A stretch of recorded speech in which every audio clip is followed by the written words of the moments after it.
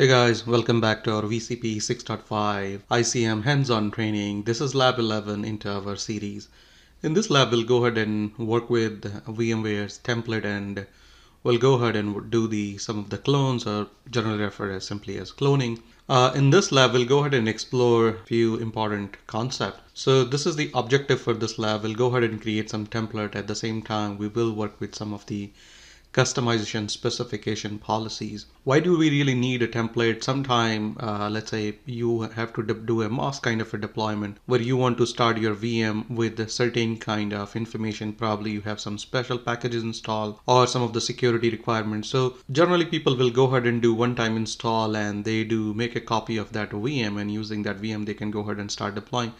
Usually a lot of people call that as a golden VM, base VM. So we'll go ahead and create a VM, and from that VM we will go ahead and create a template, and going forward we will make use of that template to deploy the VMs. That way we are getting that base image or golden image or the necessary package that we need in every VM. We will go ahead and explore the concept of the customization. When we go ahead and make a clone, there are certain properties. When we make a clone or when we deploy a VM from that template, we want to have those being changed. One of the simplest thing would be the security ID, or maybe you want to have, when the VM boots up, you want to have the VM get an IP address from a DHCP server. So these will be some of the things we'll go ahead and explore and take a look in our customization specification. Then we'll go ahead and deploy a new VM using the template that we are going to create. Then we'll go ahead and at the same time go ahead and explore and take a look at the VMware's content library. Think of as a content library is a place where you can hold a lot of things. So you can go ahead and hold your templates, you can go ahead and hold your ISO files, OVA, OVF. So we'll go ahead and see how we can go ahead and create a content library. Then we'll go ahead and work with the content library. Last not the least, we'll go ahead and take a look at the cloning. So let's jump onto our hands-on, and we'll go ahead and explore some of these concepts. So I have logged on to our VMware vSphere web client. We are on the home page right now. So to work with the virtual machine, we can definitely go to the VMs and template. So let's go ahead and click on the VM and templates. And within the VM and templates on the left hand side, let's go ahead and expand our data center. Within data center, we have a couple folders, one by name dev VMs. We have another folder by name my templates. There is the my templates folder is currently empty. In this case, for the template creation, we will be making use of our VM4.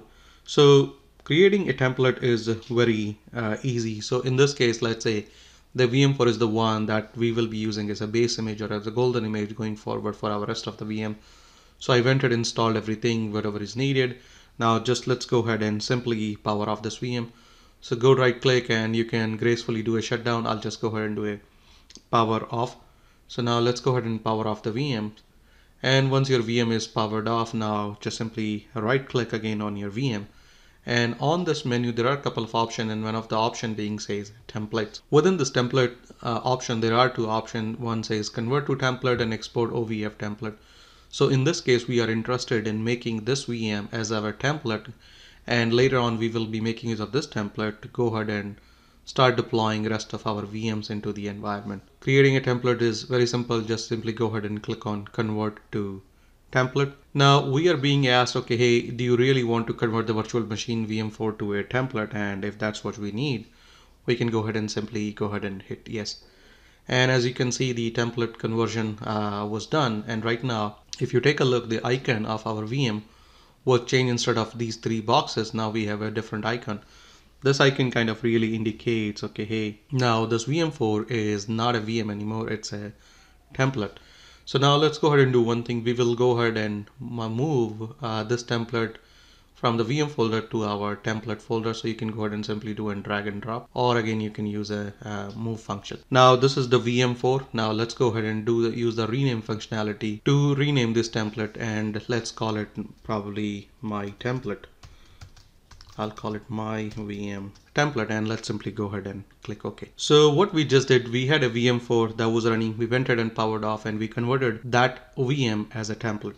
Now going forward, we will be using this template to deploy the rest of our virtual machine.